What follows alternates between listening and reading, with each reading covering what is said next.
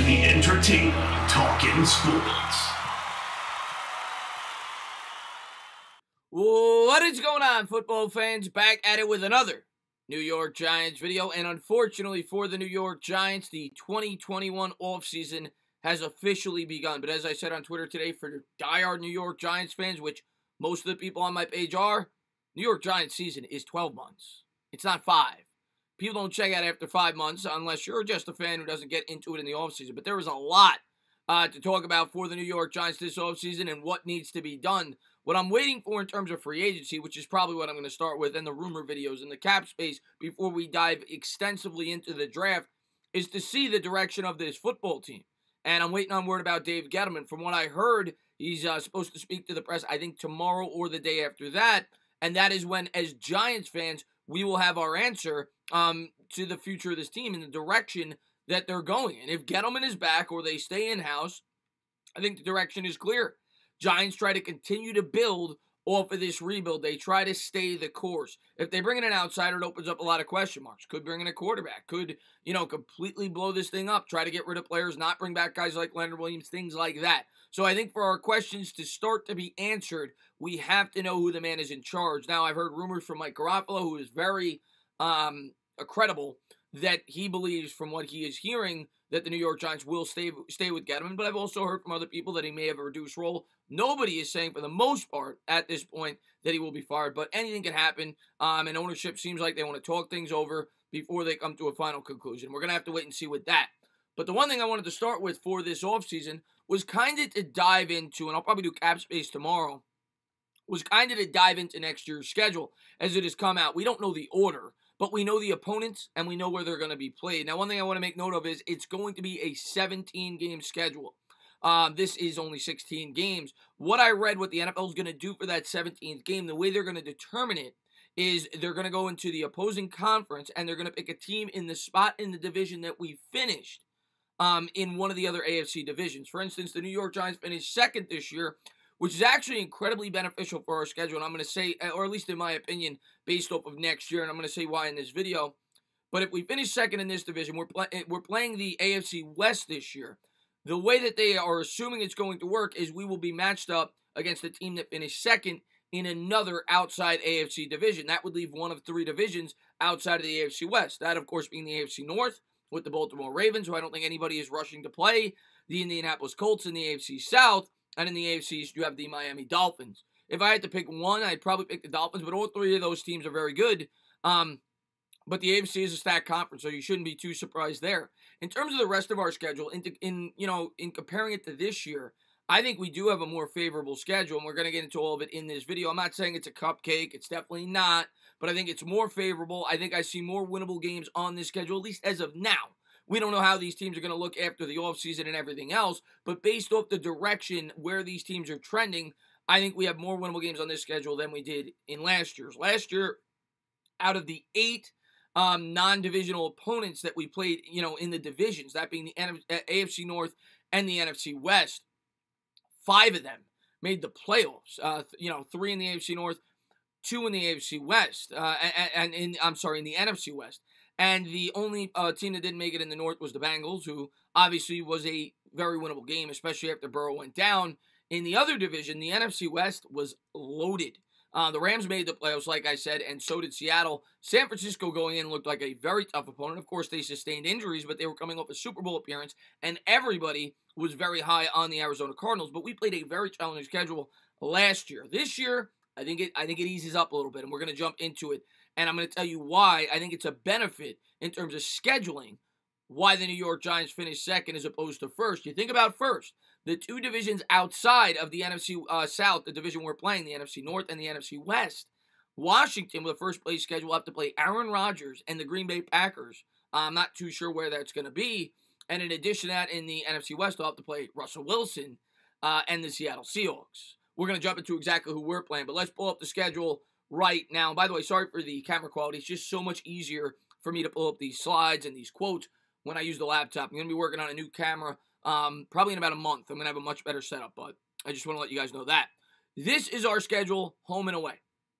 And you look at it, you look at the teams, how they did this year. All right, we're going to start with the NFC South. That's who we're playing. 2 games at home, 2 games on the road. The 2 home games will be the Atlanta Falcons. Missed the playoffs, in my opinion, trending down. They may even be in the market to draft a quarterback this year, even though Matt Ryan still has 3 years left on his contract. We're going to have to wait and see there. But regardless, I definitely think the Atlanta Falcons are trending down. They're picking 4th overall. The Carolina Panthers are still a young team that's emerging. Very possible will be in the market for a quarterback as well. And if that's the case, you figure a rookie quarterback coming in, maybe they start with Bridgewater. They've got weapons over there. I'm not telling you they're a cupcake, but it's a much more winnable game than a lot of the other games we had on our schedule this year. In terms of the other 2 NFC South games, you got the Tampa Bay Bucks, you got the New Orleans Saints, which of course are the cream of the crop of that division. The Bucks right now, the hottest team in the NFC. And even if Brady does move on, which I don't think he will, he's playing at a near Pro Bowl level, they still have a good team. They still have a lot of talent on that team. But if Brady were to move on, they'd probably have a young quarterback, and they'd be much more, more reasonable that we could get a W. The Saints, you figure they're going to move on from Breeze. Breeze already said, I think, that he's going to retire. But we're playing away. It's really hard to win in New Orleans. We all know that to begin with. Taysom Hill would probably be the quarterback. And they showed that they can win games with Hill. But you figure it's not the Breeze of old. Maybe the Saints are a lot more beatable than you may think. In terms of the AFC West, the 4 teams, the 2 home games we got were against the Raiders and the Broncos. The home games were against the away games were against the Chiefs and the Chargers. And I think our home schedule, when you really dive into it, is pretty favorable. The away schedule is where it gets hard. Our 2 non-divisional games in terms of where we matched up in the division, we play the Bears in the NFC North because we both finished 2nd in our divisions. And when you think about that NFC North, yeah, the Lions are more favorable probably. They're going to be in complete rebuild mode. But the Packers are far better. And in my opinion, I think the Vikings are far better. The Vikings are a young team who had a lot of draft capital, and they kind of took a while to hit their stride. But going into next year, I think I would much rather play the Chicago Bears than the Minnesota Vikings. So I think the Giants lucked out there, and I think they lucked out with the Rams as well. They play the Rams because they finished 2nd in the NFC West, as we did in the NFC East. And when you look at the NFC West, they, I think, outkicked the coverage this year. The 49ers, in my opinion, could very well rebound next year. They still have a very good team. If they get that quarterback situation situated, they could very well rebound. The Cardinals are definitely a team on the come-up. And then, of course, you got the Seattle Seahawks, and you always got to respect Russell Wilson. I definitely respect the Rams, but a lot of people had them falling off before the year started. I think they surprised some people, and they started to tail up a little bit towards the end. But they did hold on, and I'm not telling you this is an easy team, but of the teams that we could have potentially drawn, I don't think we did too bad there either. But overall, looking at this schedule, then, of course, you have the division, which I'll talk about. The home games, I think the Falcons are incredibly winnable. I think we should win. I think we should beat the Panthers at home. The Raiders, I would much rather get the Raiders in the second half. They seem to be a team that always falls off in the second half. They always seem to get off to a hot start. And the same thing can be said for the Panthers, because I do think it's very likely the Panthers may have a rookie quarterback.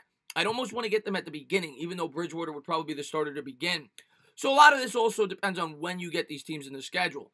The Broncos are not good. They're just not a good football team. And I don't see them trending up. And the fact that it's home, they're traveling across the country, I think we could easily win all 4 of those games. I think you're looking at probably 3 out of 4 right now if you ask me today before I see the offseason. The Rams, I think we could go toe-to-toe. We showed it this year. They've got cap situation problems of their own. They're not going to be drafting high. I think the gap, lessens in the offseason. And the fact that it's at home, yeah, we went to LA last year. We lost 17-9. I think we could go, toe-to-toe with them at home. And then in the division, I think, again, we don't know what the teams are going to look like. But I think we stack up pretty well with a lot of these teams in the division. We won 4 games this year. Could have won 6. You figure Dak will be back. And that changes things with Dallas. But the Eagles, to me, are going nowhere fast. You saw Hurts last night. He's not super impressive. They got cap problems. I'm sure they'll add a receiver in the draft. Washington, they're going to be picking 19th. They're going to be playing a first-place schedule now. Like I said, is now going to be the Green Bay Packers in the North as opposed to the Bears for us. And in the West, they'll be playing Russell Wilson and the Seattle Seahawks. And they're not going to be able to bring in a quarterback, more than likely, picking at 19 unless they do it in free agency. And one name I've talked about potentially is Matt Stafford, that they could trade for if the Lions are moving on, but then you're mortgaging your future. So we'll see what Washington decides to do there. But I do think we stack up fairly well in the division. As far as the away schedule, Pat Mahomes and the Chiefs, I don't see us going Arrowhead and winning. It'll be an entertaining game to watch. Justin Herbert and the Chiefs will be really interesting. He's a quarterback that a lot of Giants fans wanted, and we'll see how he progresses in year 2. You know, a lot of people are going crazy about Daniel Jones too, and you saw him take a step back this year, and maybe he will, maybe he won't. Herbert definitely has a lot of talent. The Chargers may have a new head coach, though. You know, a lot of people talk about that moving on from Anthony Lynn. We'll see there. If you bring in a new head coach, it may take a little while for them to adjust. Maybe, again, a team that you want to see at the beginning of the schedule. The Bucs, I figure Brady will be back. They'll still be a good team. The Breeze being gone from the Saints should make that more winnable, but in New Orleans, of course, is going to be challenging. The Bears in Chicago, I think it's a winnable game. I think they outkicked the coverage this year. I think we'll be right there with them. Probably should have beat them, in my opinion, this year. Had we played them 5 or 6 weeks later, I think they benefited from playing us early in the year. And then, you close it out with the 3 division games. But overall, I look at that schedule, and I'm not intimidated. I don't look at those games and say to myself, oh, my God, this schedule is brutal. No, I think the Giants can be competitive next year. It's going to take a strong offseason. It's going to take growth from this football team. And Daniel Jones, of course, jumping to that next level. But I do think the Giants can compete in 2021. And the schedule is not nearly, in my opinion, as challenging as the previous year. But we're going to have to wait and see how it all plays out. Cannot wait to continue to cover this team in the offseason. As always, if you liked what you watched, please subscribe. Drop a comment. Maybe give me a little thumbs up. Cheers.